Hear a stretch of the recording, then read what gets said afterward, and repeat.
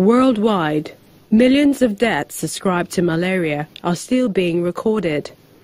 The disease, a huge burden to Africa, continues to cripple the economic development in the region.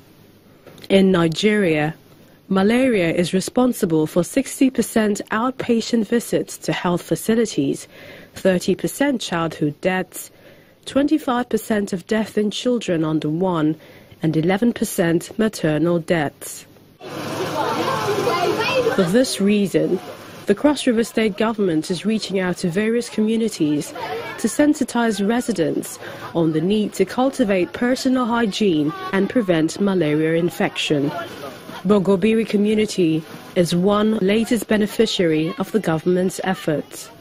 The DG reached out telling the people about the Ayadeke health insurance law, with nets also distributed to women in each compound.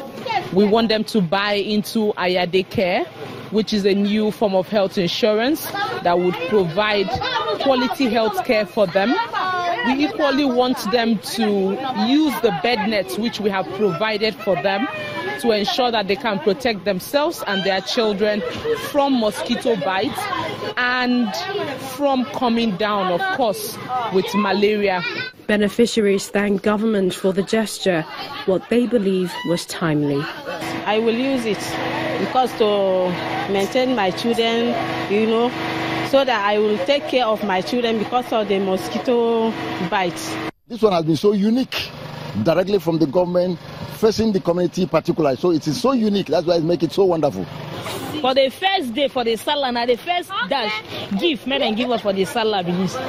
The battle against malaria is a constant one, and through this sensitization campaign, the Cross River State government is making a statement that it is up to the task.